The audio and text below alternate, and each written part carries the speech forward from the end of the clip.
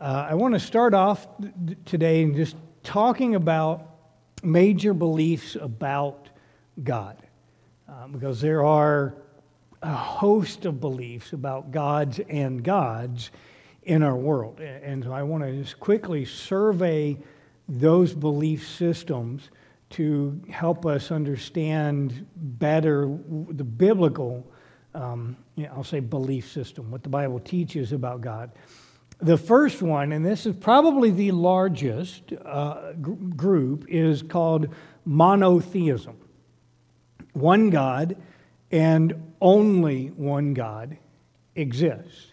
And so that the major monotheistic religions are Judaism, Islam, and Christianity. Between Christianity and Islam, you have 2 to 3 billion people, last number that I saw, that affirm monotheism. Now, monotheism, just in general, doesn't say anything about the God.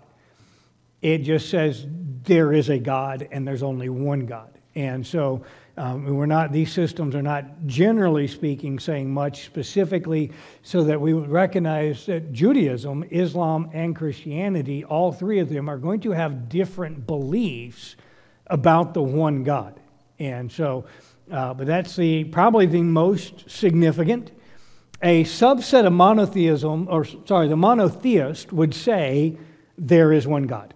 That would be basically his assertion about God at its foundation.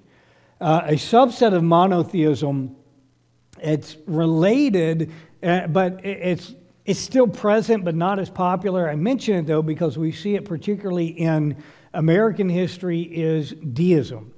That there is one God who exists, but he is relatively uninvolved in the universe. That there is a God out there that's just watching us from a distance somewhere, and that's it. And we don't know him, can't know him, maybe we know him, but he's not active in the world. And so the idea is that the deist would say God exists, but God is not here. Another belief system about God is agnosticism.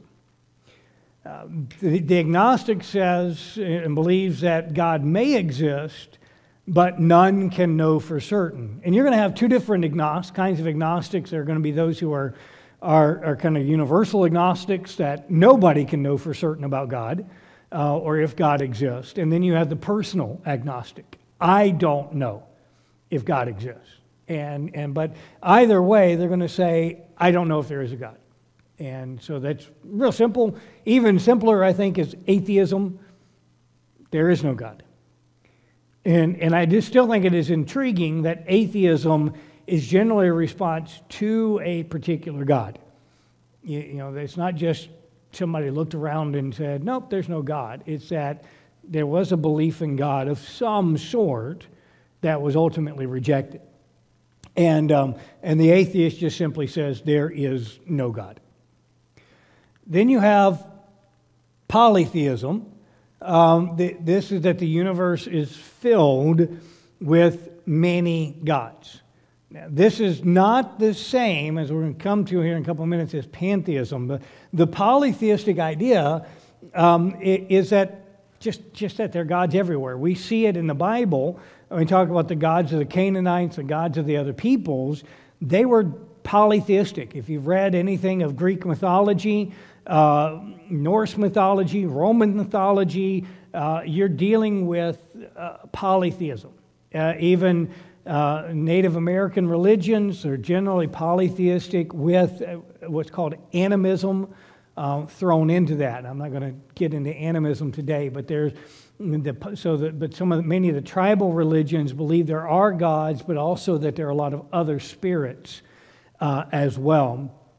Major systems that teach this would be Taoism and Shintoism. They're both Eastern religions, Asian religions, and then very present in America is Wicca. And it depends on which kind. There's a lot of variations within that, but Wicca is where you're going to see polytheism in America primarily. in which basically they're various deities, much as you see in ancient paganism. They're going to be saying there are gods of the trees and the rivers and the mountains and the valleys and the streams and all of that. And so the polytheist says there are many gods. An interesting variant of that is henotheism. Only one God is worshipped, but other gods are believed to exist. So henotheism is polytheism. It's a subset of that. But they only worship one God. And I mention this one because sometimes people read the Bible as if it is henotheistic, as if it affirms the reality of all of these other gods, but then says, but we only worship one God. And the Bible does not say that. And we're going to talk, that's what we're going to be talking about today, is what the Bible does say about God. But it does not say there's one chief God and a lot of other gods. The henotheist says we worship this God. He is our God, and that other people have other gods. It's kind of a pluralism when it comes to worshiping gods. And the henotheist says, I serve one God. You have pantheism, so that God is a universal force.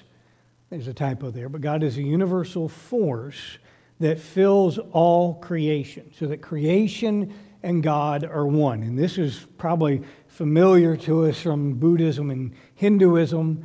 If you know anything at all about their teachings, you've bumped into this. And Hinduism, it also is polytheistic, but I put it here because there's this emphasis on the pantheism. And so that when you look around, everything is a part of God. God is in everything because creation and God are ultimately indistinguishable. You actually see pantheism of a sort in Star Wars. Anybody know what the Force is? This universal, all-pervading force that affects every living creature. And until they added in the midichlorians thing, it was pretty much straight pantheism. And if you don't know Star Wars, it doesn't matter. Midichlorians, don't worry about it.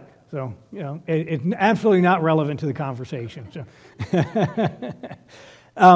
That's the idea, actually, that there is just this impersonal divine force that fills everything. And so that ultimately there is no distinguishing between the creation and the divine. And so that, in Buddhism, the ultimate aim is nirvana. Nirvana is not heaven. It is an escape into nothingness. It essentially is to lose your essence in the nothingness of the universal force. So that one pantheist described it as your drop of water that is returning to the ocean. There's no longer any consciousness, and you don't exist. You're just absorbed back into the everything. And so the pantheist says God is everything. So what does the Bible teach? That's what we want to answer. What does the Bible teach? The Bible is very clear. God is one. And so we're teaching and affirming a uniqueness of God and a singleness of God. Now, some of you already think, wait a second, I know that there's not a strict singleness because I know what the Trinity is. We're going to come to that. But we have to start, and I think as we understand God and we work through some of the complexities, we start with the biblical statements that God is one. So that in the Old Testament, we have several declarations that are just very, very plain to this. Hear, O Israel, the Lord our God, the Lord is one. And this is more than a statement that God is a God. It's not just saying that God exists. It is saying that this God is truly one God, to the exclusion of many gods, and to the exclusion even of a multi-parted God, but rather that there is a single God. And in fact, if you have your Bibles, go to Isaiah 44. I want you to see this passage. And I would encourage you, if you want a relatively shorter passage of Scripture that really lays out some significant practical theology about God, go to Isaiah 40. Start reading Isaiah 40 and go to the end of chapter 45. It's a really good place to start. But Isaiah 44, verses 5 and 6, it says, "One will say, I am the Lord's. Another will call himself by the name of Jacob. Another will write with his hand, the Lord's, and name himself by the name of Israel." So he's talking about those days that are coming when Israel will name itself, will be the Lord's. Verse 6, "Thus says the Lord, the King of Israel and his Redeemer, the Lord of hosts. I am the first and the last. Beside me there is no God." We have that very clear statement. God alone is the only God. There is no other God but Him. That's part of that's the biblical statement. God is one. And you have other references there on your sheets that you can look up. The New Testament says exactly the same thing. Mark chapter 12, Jesus quotes Deuteronomy when he's asked what is the greatest command. We summarize it in saying, "Love the Lord God, your God with all your heart, soul, and mind." Or, I would summarize it even more and say, "Love God supremely." But in the quick summary, we miss an important point. Because when Jesus is asked, what is the greatest commandment, he starts with the Deuteronomy declaration that God is one. He starts by saying, "Hear, O Israel, the Lord your God is the Lord." Hear, O Israel, the Lord our God, the Lord is one. So if we're going to understand the great commandment, we have to start with this oneness of God. 1 Timothy quotes it very clearly, "For there is one God and one mediator between God and men, the man Christ Jesus." So how many gods does the Apostle Paul declare there is? One. That's it.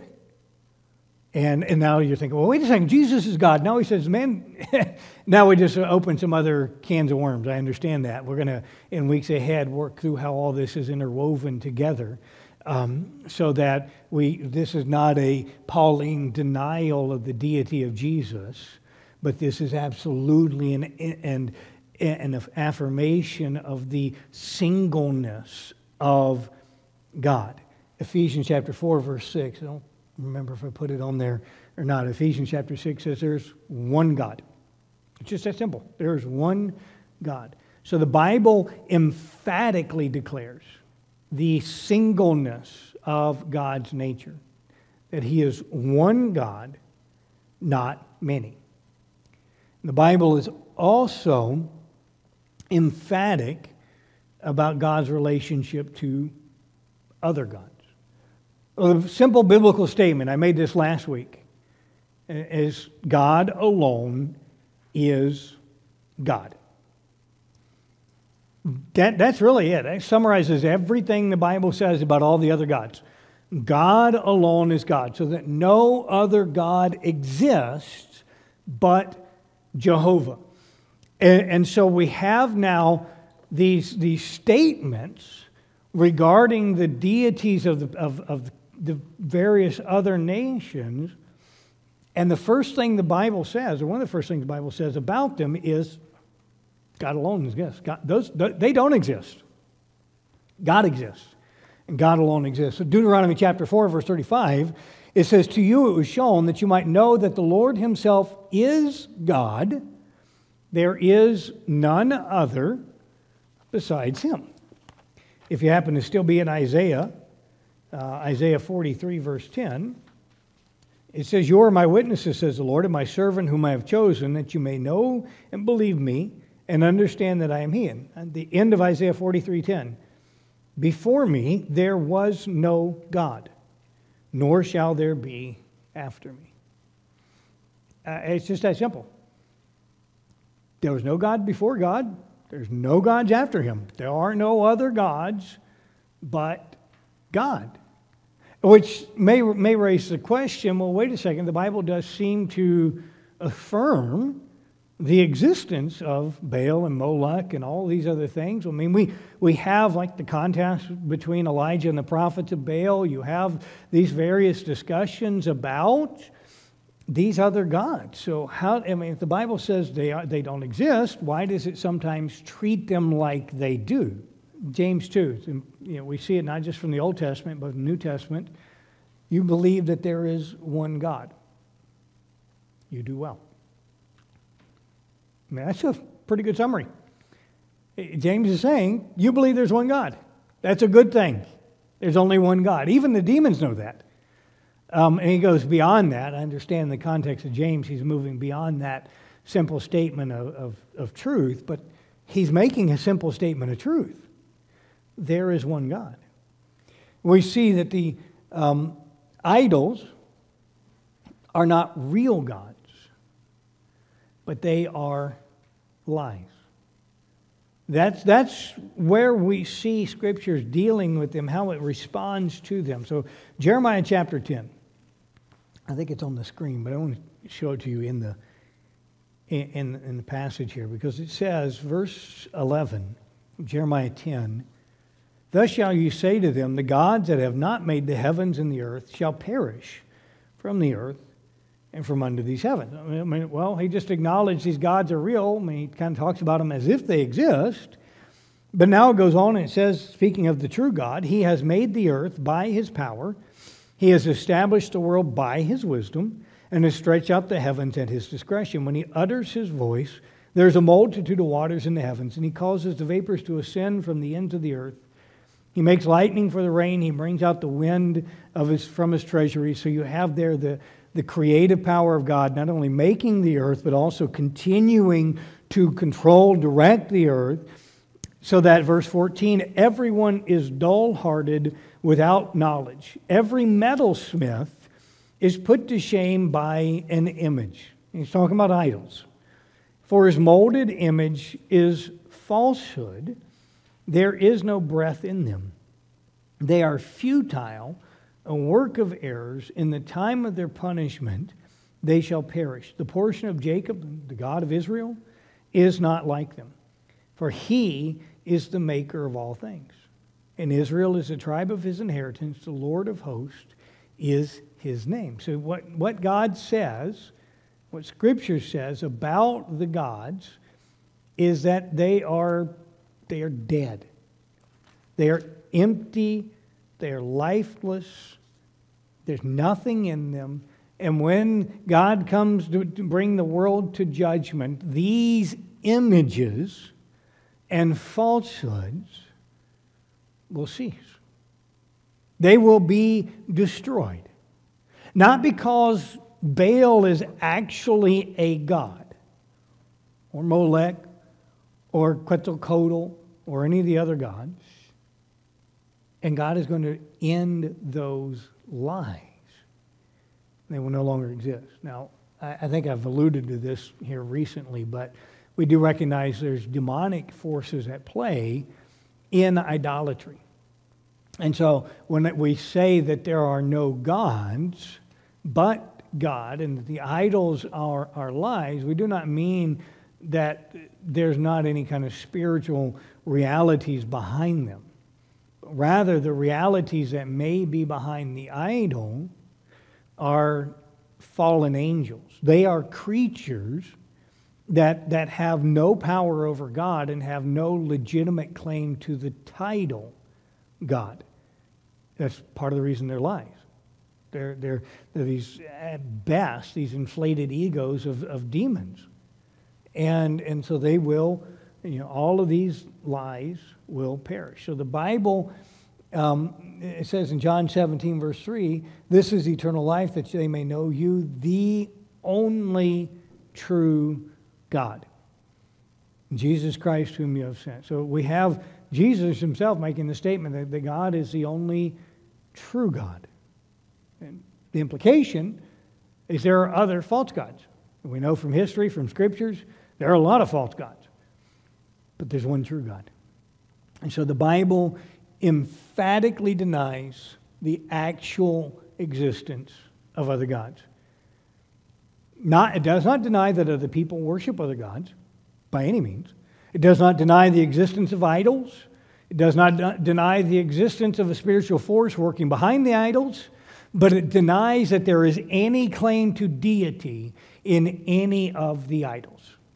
That they are nothing at all. They are nothing when it comes to God.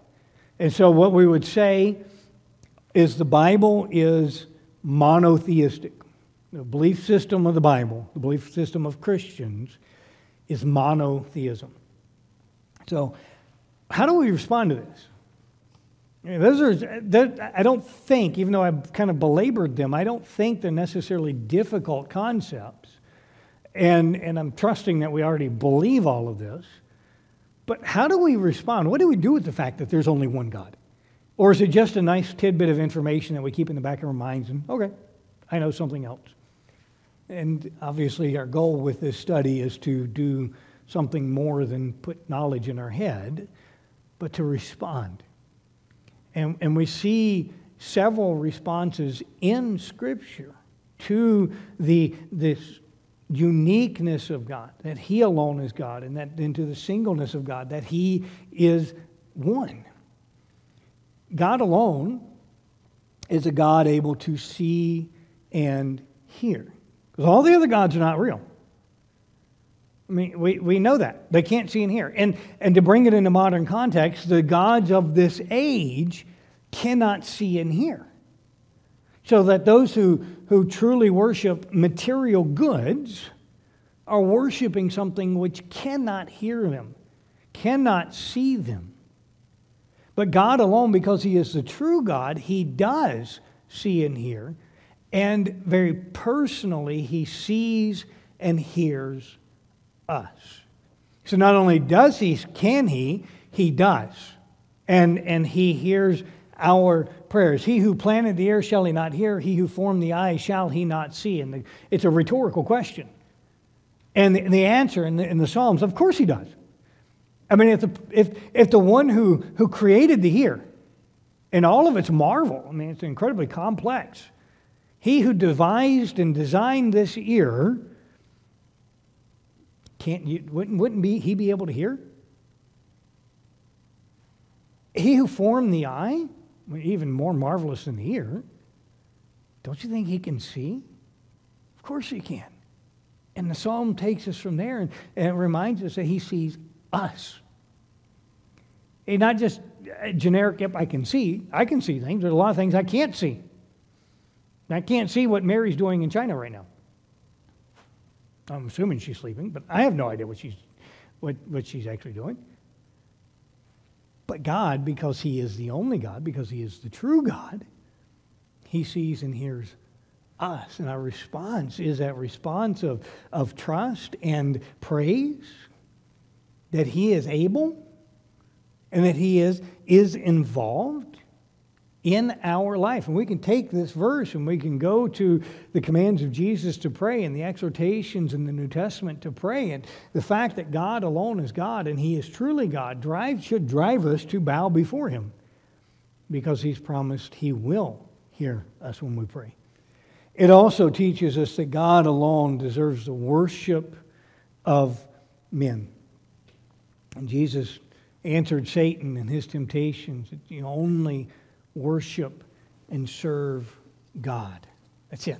God alone should you serve. It teaches us that we cannot worship all the other gods of this age. It absolutely should compel us to forsake all forms of idolatry.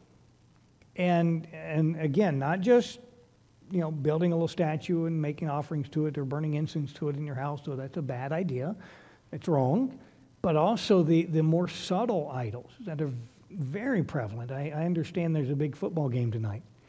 And there are many people who idolatrize those players, teams, or the entire sport, or the Super Bowl, or various facets of that, in which their life and their identity is built around the success or failure of one team or one individual, or their life is built around so that everything in their week now revolves around Monday night football.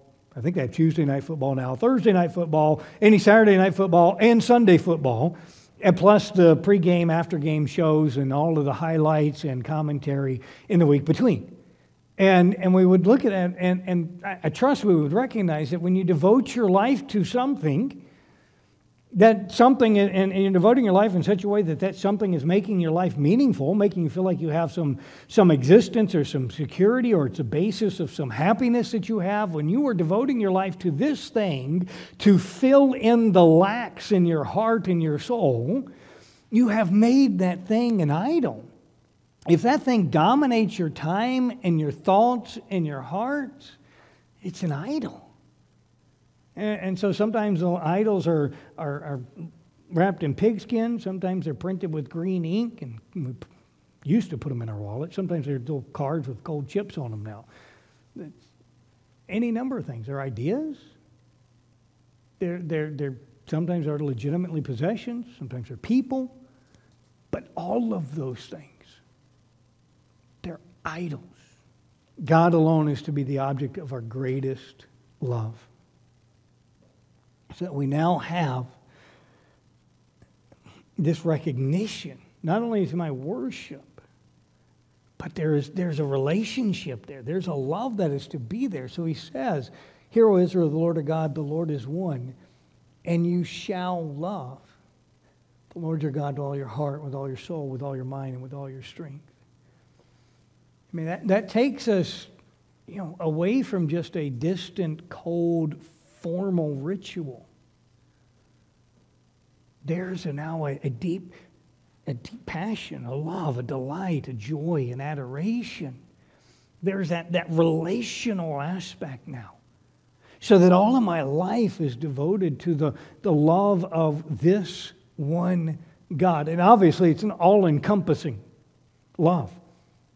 Whether it be your heart, your inner man, or your strength, your outer man. Whether it be what you feel, which I think is implied in the soul, or what you think with your mind.